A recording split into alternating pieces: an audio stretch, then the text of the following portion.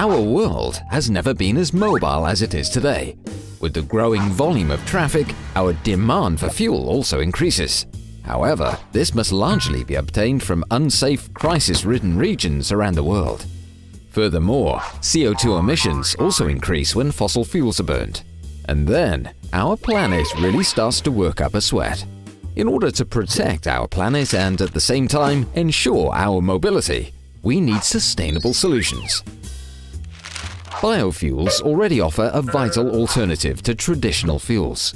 They play a significant role in safeguarding the energy supply and ensuring jobs in the agricultural sector, as well as reducing CO2 emissions. But how? Biodiesel in Germany is primarily made of rapeseed oil, but also from used cooking oil, palm, and soybean oil.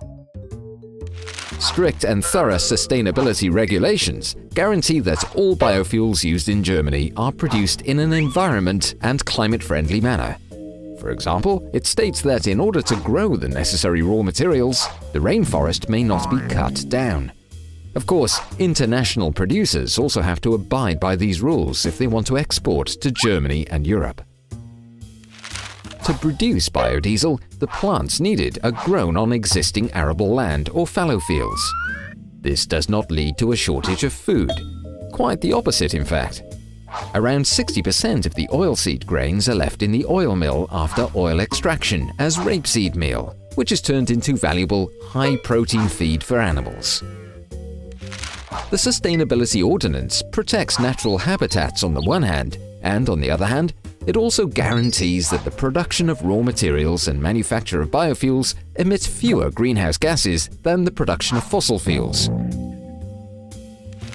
This is why biodiesel made from rapeseed oil reduces CO2 emissions today by more than 60%, thus playing a key part in fulfilling climate protection targets, especially in sectors where electromobility is not a viable alternative, even in the future.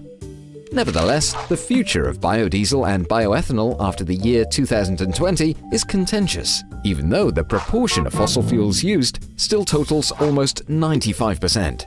Also, considering that e-mobility only represents 9% of renewable energy in road traffic, it quickly becomes clear that the alternative energy transition can only succeed with the help of biofuels. After all, these make up 91% of all renewable energy sources in the transport sector. If the governmental support for biodiesel and bioethanol ended, it would not only be environmental targets that were at stake, but also jobs, investments, and public trust in EU legislation. In order to implement the energy transition within the mobility sector, we need a bouquet of different measures, such as e-mobility for individual transport, traffic reduction, shifting traffic to rails, bicycles, and more pedestrians, and biofuels. Everyone will benefit from this, the economy and the environment, and we will all be winners in the end.